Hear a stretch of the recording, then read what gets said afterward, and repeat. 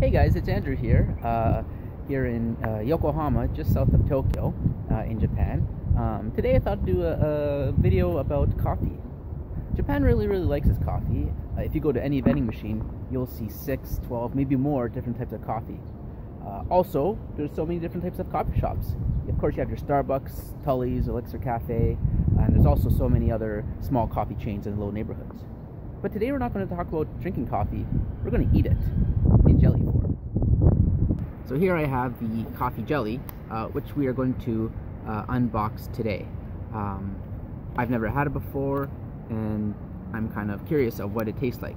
I mean, I like Jello, I like coffee, so this should be okay. So let's go ahead and check it out. Alright, so here's the box here, and you can see the inside. We have the jelly part, we have a sugar packet, and we have some cream, what we put on top. From the picture here, it looks like I'm supposed to use a plate, put it upside down, put the sugar and the cream on, and kind of go from there. Now, I don't have a plate, so we'll just use the little container. So this is the packaging, so let's open it up here. I think it just slides out. Whoop. Alright. And so here we have, you can see the fresh cream, I guess, and the brown sugar on top. And there's not too much space in there, so maybe I need to use this as a bowl, because there's no space for the cream and sugar on top. It's pretty solid in there. Okay. So here's the cup here. Let's just make that, oh, there we go. Hopefully it doesn't blow away in the wind. Here's the jelly. So I think we'll just open it up and kind of toss it in there. So I'll take this, open this up. Whoa, whoa. Need a little bit of elbow grease for this one. Alright, there we go. Ooh. Alright. Take it off without getting it everywhere. Whoa. Alright. Put that on the floor. And let's flip this over, and hopefully I don't make too much of a mess. This, maybe go. Oh, alright. Jelly's out. It smells like coffee. I guess that's a good sign. So I think we're supposed to put the sugar on, and then the cream, or the cream, then the sugar. I don't really know. It's not like it's cold, so the sugar won't really dissolve. So maybe a little crunchy texture there, but we'll see. Alright, here goes on the sugar. Maybe that's enough. We'll put that down for now, and then we'll put the cream on and go from there. It's really thick cream too. Maybe like a whipping cream or heavy cream. Alright, that's good.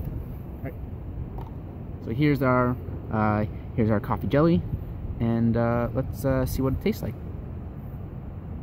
Alright, so here we have the jelly that we just saw. I got the spoon here.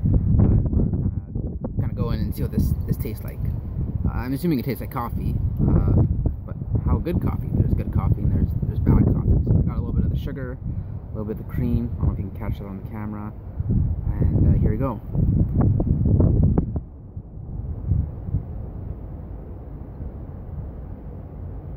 And Jello is coffee.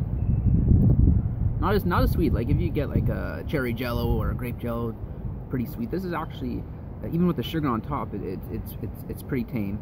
And the coffee itself is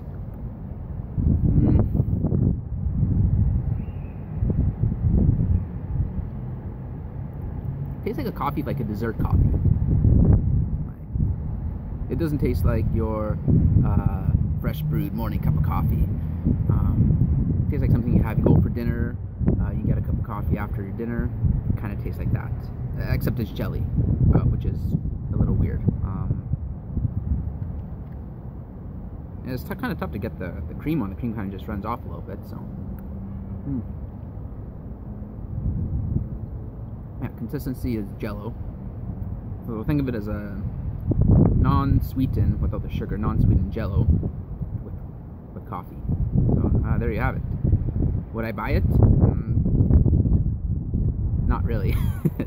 I like the hot coffee, and of course this is Jello, so it's cold. If it was hot, it would be just coffee, or like a coffee syrup or something. But there you have it. Well, there you have it. There you have the coffee jelly unboxing.